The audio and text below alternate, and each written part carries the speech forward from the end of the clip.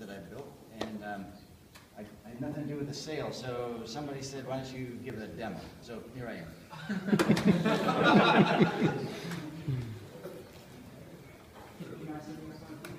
What I'm going to do is I'm going to put two different splints on. One of them is the one you have, and then another one is for backcountry purposes. And I'll try to be quick for you, okay? So I'm not sure what you were using before, whether it was the hair splint or Sager splint, but the downside with quite a few of the other splints is that they extend far past the leg, and this one doesn't.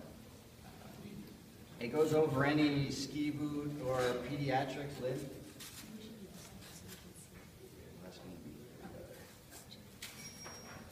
Sure. All right, that's the ankle hitch there.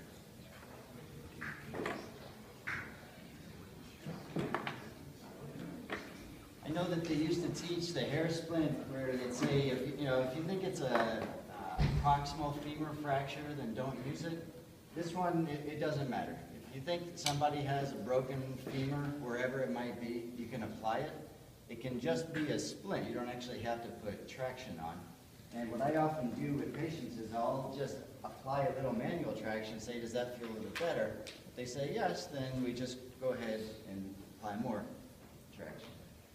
So the outer tube here, that's just coarse adjustment. You're kind of getting it to the length that you want. Stretch it out.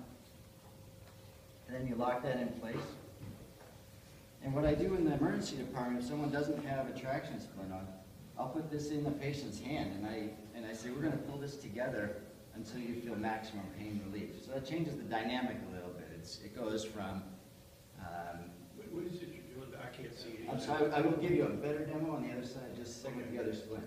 So we're going to pull together until the leg feels stretched out optimally, and then I crank that down, okay? So there's a pulley system inside the splint that stretches the leg.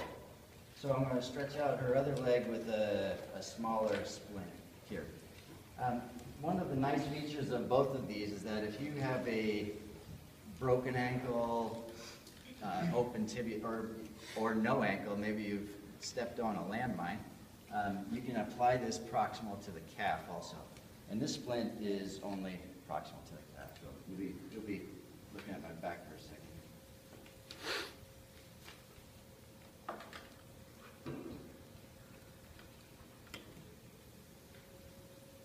It's just a double D ring here.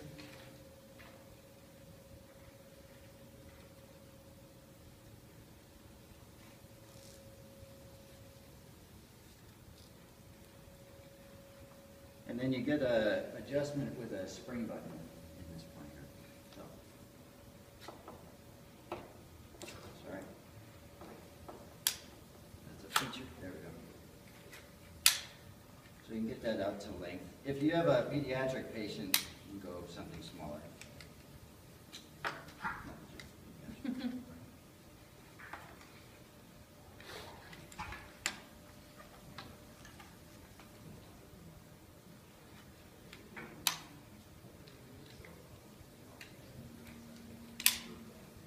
All right, so what you were asking about there, this is where traction comes from. We can pull this together until you feel the most pain relief.